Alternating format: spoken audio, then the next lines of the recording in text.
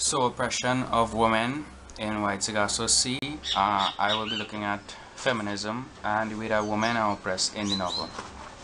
Firstly, I would just like to point out some things that I have noticed in the novel that stood out to me that are representative of the way that women are oppressed. Firstly, the way that the narrative technique was used in the novel. We have the fact that Antoinette is the heroine of the novel and the book is actually about her. However, her husband actually does a large amount of the narration in the novel. And during this narration, he sort of evaluates Antoinette. And I want to place emphasis on the word evaluating and look at value.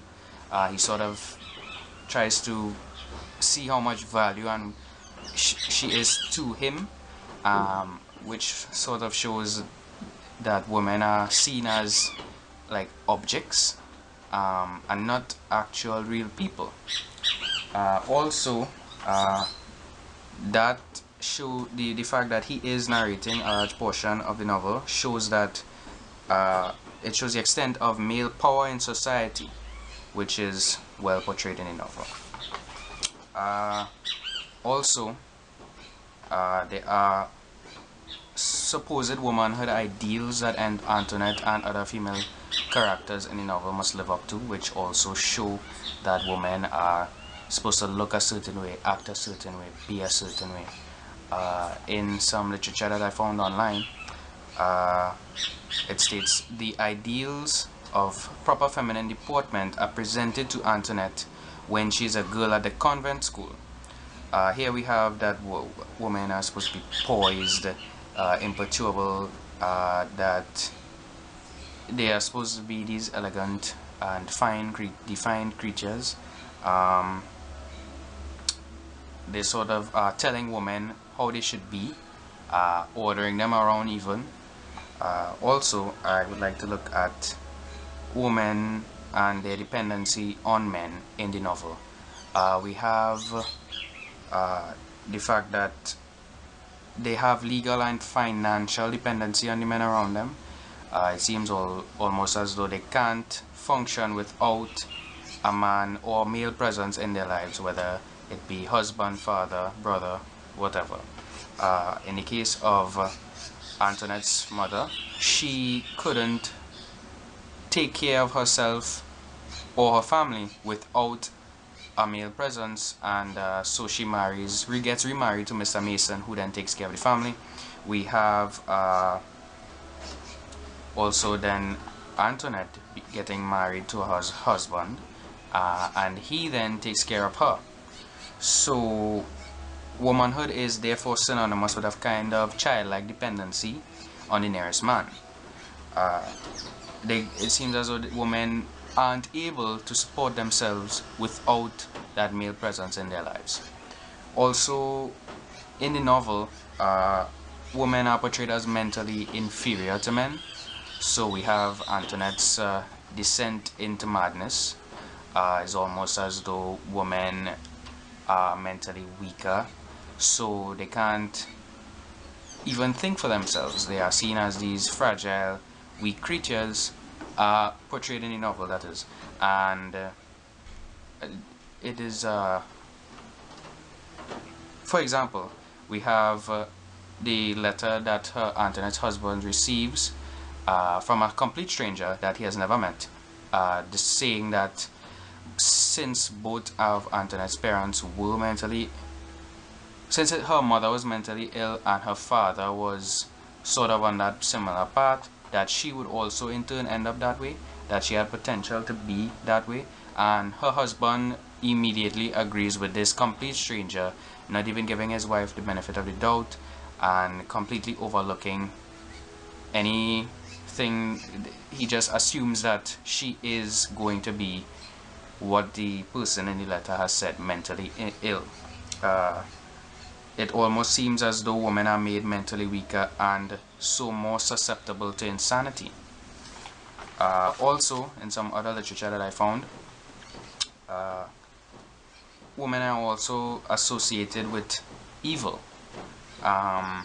For example, in a novel where Antoinette goes to Christophine to help her find a way to get her husband to love her.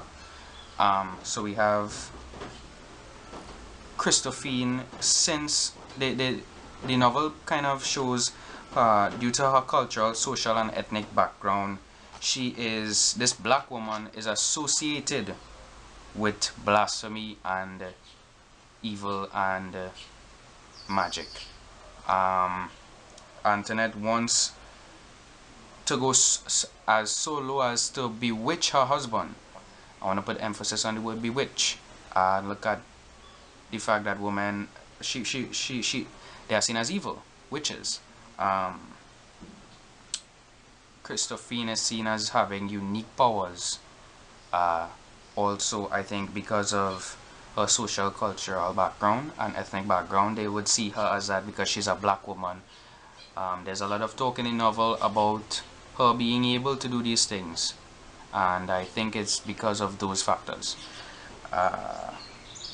In some research done by Meghan Miracle, we have the fact that women are trapped in an imagined world of expectations, causing a descent into madness. So women are seen as weak-minded, evil things that must have value placed on them by men. And these are some of the things that I have noticed in the novel. Women are oppressed, and it is very well portrayed in the novel by the author. Psychological oppression is a sub-theme that is present throughout the novel Wide Sargasso Sea, and the cause of Antoinette becoming the mad woman that we see at the end. As a child, Antoinette exists in a society where she was not accepted by the two major sectors in the Caribbean at that time. Those are the whites and the blacks. She was simply a tint too light and a shade too dark, leading to the psychological conflict even within herself.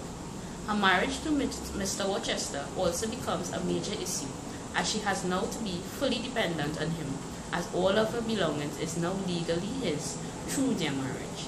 He aims to overpower her, even in mind and body, expecting her to yield to what he believes to be the proper behavior of a Victorian lady.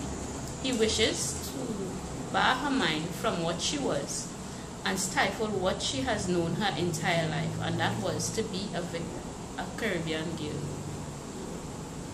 Mr. Worcester even becomes threatened when he becomes aware of Antoinette's use of obeah, while he is ignorant of those customs, because he acknowledges that this can be a means to her of rising above his desires. As a result of his oppressive ways and neglected society, Antoinette becomes the mad woman in an attempt to rebel against the colonial situation in which she is placed. In this video vlog presentation, my Dick and I are going to discuss Wide Sargasso Sea, which is a post-colonial novel written by Dominican-born author G. Reese. The novel in itself is highly complex, even though on the surface level it may seem very simplistic. Take, for example, the use of the title Wide Sargasso Sea. Now, the Sargasso Sea is not literally mentioned within the text itself, which is a very pertinent example of how the novel in itself is very symbolic of things related to geography and Jamaica at that time. Now, the Wide Sargasso Sea. It is used metaphorically. Some may say to suggest Antoinette, the main character, and her faulted situation within the novel, as she is caught in between a state of powerlessness and fear of lovelessness. Similar to that, the Wide Sargasso Sea is basically seaweed. It got its name from seaweed floating in the middle of the North Atlantic. This particular seaweed is called Sargasso. That's where Sargasso Sea came from, and the seaweed is just floating in the midst of a lot of chaotic currents, similar to Antoinette. Also, another symbolism held within the title in itself is the fact that the Sargasso Sea is located in the middle of, in between actually, Jamaica and England. which is very symbolic to the text in that it draws reference on those two settings often in the novel, whereas Antoinette is from Jamaica and her unknown husband is from England. England would represent colonializers and Jamaica would represent a people who was colonialized, right?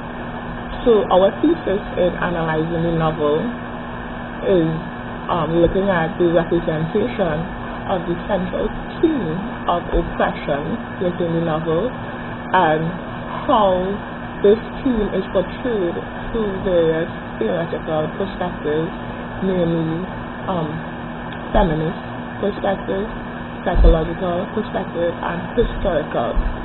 It is also important to note that under the title of genre, the text can be seen as a historical fiction, as it predominantly deals with the issue of colonialization, right?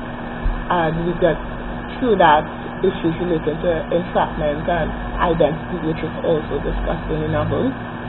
Under genres, the novel can also be seen as a romance novel if we explore the relationship between Antoinette and her unnamed husband. It is also a parallel novel and a postmodern literature text.